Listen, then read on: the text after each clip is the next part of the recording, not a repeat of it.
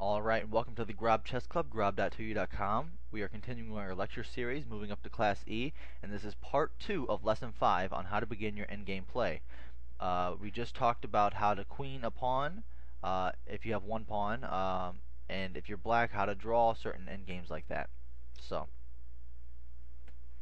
now we're going to talk about counting out whether you're going to be able to queen your pawn, and little tricks to make it easier for you.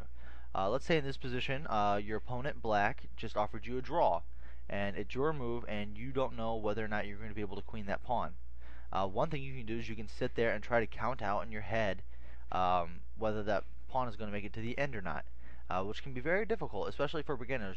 You're not as accustomed to picturing these things in your head. So you could try to picture all of this in your head.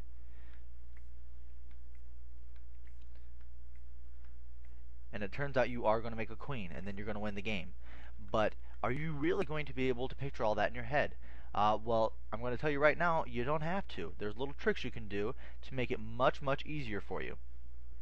So let's say in this position, it's white to move.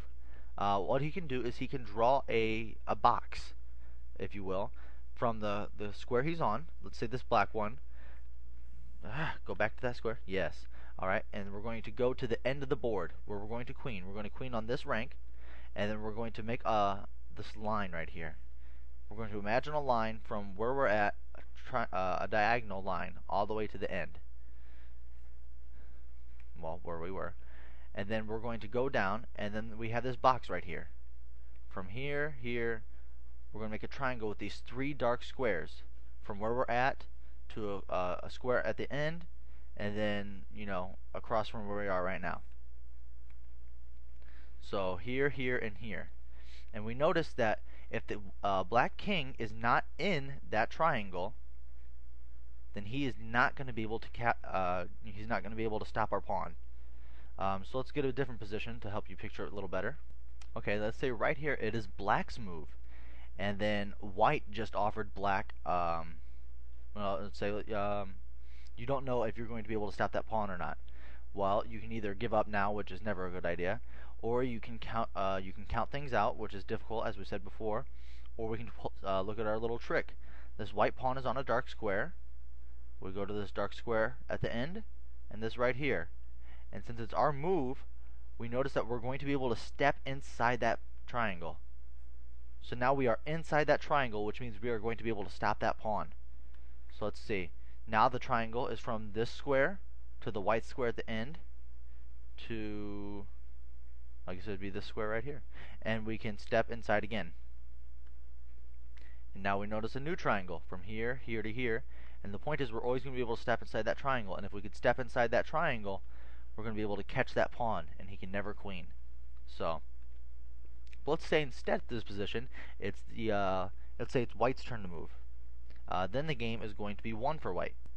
The point is that black is outside of the triangle, and then no matter how hard he tries, he's not going to be able to make it inside the new triangle. The new triangle is here. He is 2 spaces away from getting in that triangle. Say if he were here, then he could step here, and then like before, he's going to be able to stop the pawn. But now he doesn't have enough moves. And you'll see it always works. He's 2 steps away from the triangle. Let's say he tries again, and then it just doesn't work for him, and then white's going to be able to queen his pawn. So it's getting in that triangle of influence that's going to be able to help you out. Alright, next we're going to look at a position where white is 2 pawns up, and these pawns, one of them protects the other. And in this position, it doesn't matter whose move it is, white is going to win this game. Because no matter how close black is to my pawns, he's not going to be able to get both of them. You might be saying, well, he can just take this pawn right here, and then when this pawn runs up, he can chase it, and then he can take it. But the point is that once he takes this pawn, let's say he tries to take this pawn, we're going to be able to run this pawn, and now the king is not, he's too far behind. He's always going to be 1 space too far, and we're going to be able to queen. So white sets even like a little bit of a trap here, in that if black takes this pawn, he's going to be able to queen this. So let's say he instead moves in front of this pawn. Well, then we can just move our king over to that side of the board. And then once our king is over the side of the board, our king's going to be able to assault one of the 2 pawns, and then the game's going to be a win. So if you have connected passed pawns, be aware that if the king tries to take one of them, that you're always going to be able to run that other one off the board, make a queen, and then have the game be over. And a lot of opponents, even like after they take that pawn and you move this pawn, they'll like try chasing after it, like they're going to be able to, do two moves at once and somehow catch it.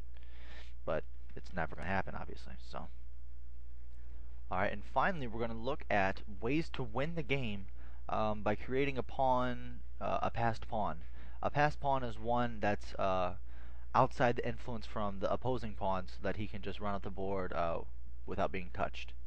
So, in this position, you might try, moving your king to the side and things like that. But there's a much easier way to win here. And that move, if you have this exact position, or there's ones like it, so pay attention. So all we have to do is we have to push this pawn here. You might be saying, well, that's kind of silly. He can take it with either one of the pawns. So then a lot of people will, take back, and then, they'll just take back. But that is a very bad thing to do. Then you might actually even lose the game. Instead, the trick move, after you push this pawn, and he takes, doesn't matter which one he takes with, if he takes with this one, all we're going to do is we're going to distract one of the pawns so that the other one can run up the board. And how we're going to do that, instead of taking back here, we push. You might be saying, well, that's crazy. We're giving up 2 pawns. He's going to have 3 pawns. We have 1. The game is lost. But the point is here that white is much closer to queening than black. So let's say black here. Yeah, he could take this pawn over here, but he can't, because then we're going to queen the next move, and the game's over. You're saying, well, what if he just takes that pawn we just put there? Well, the point of a pawn push was so that our pawn here couldn't be attacked here. So now he runs at the board and nothing can touch him. So let's look at that again. We push up the middle, and he can't ignore either. That's another thing to note. He can't just ignore this pawn, because then we'll take either this pawn or this pawn, and then we'll queen on the next move. So he has to take. Let's say he takes with the other one, though, just to show you people out there. Now, you don't want to do the same move by pushing here, because then he can just take, and, well, what are you going to do? Now he's stopped. Instead, you got to do it with the other pawn. You'll have to picture a lot of this in your head if you're not used to it. It's good to play this out so that you get used to it and you won't have to think too hard about it, but you got to be careful. Make sure that you do the right move. Here, instead, the right move is to push here. And again, he can't take this pawn, because then we'll just take this one and we'll queen. And then, if he does take this one, which you're trying to distract this pawn and make him do that, then we can just run this pawn off the board. And then now he's, let's say black, even doesn't believe that, white's going to be able to win. Now we got a queen, and you're like, oh, but it doesn't matter because he's way too far away to queen. We're going to be able to win both of black's pawns, and then we're going to be able to checkmate him in very few moves. So,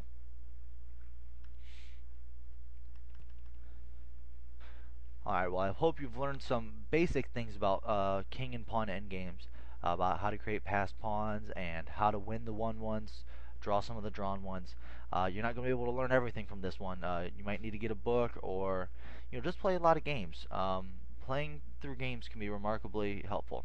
So, I hope you enjoyed this lecture and part 1 of this lecture, and I hope you join us for lesson 6, I think it is, where we're going to be talking about some more things.